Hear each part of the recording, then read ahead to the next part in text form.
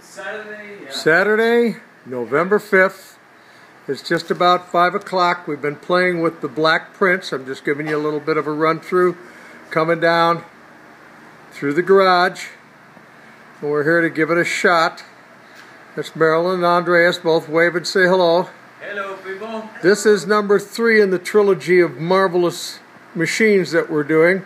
This is the Black Prince. This is also a chassis that I have had for 28 years, and we restored it, just left it like this. Is what we like, the new chassis.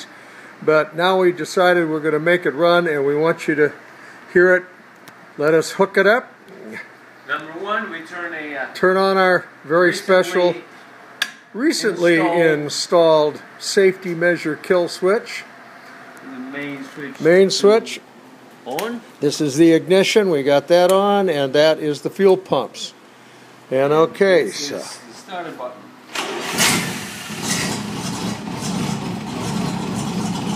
Wow, success. Little advanced.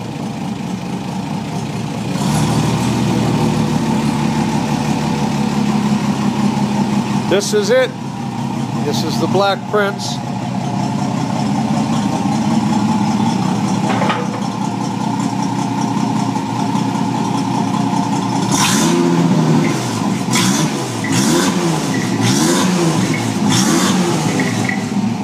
We think that it will rip the foreskin from a mastodon. It's really strong.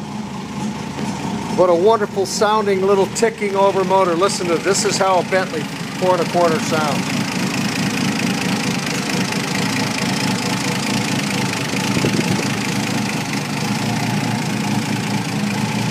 This is a lovely little, absolute wonderful little car. We're in the midst of designing a body very similar to the Rollses. We like that Labradette Batwing type.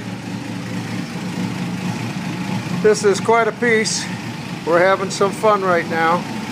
You can see they're beautiful, beautiful chassis, and this is why I left it like this for 25 years, just because it's a wonderful thing to look at. And listen to that thing hum.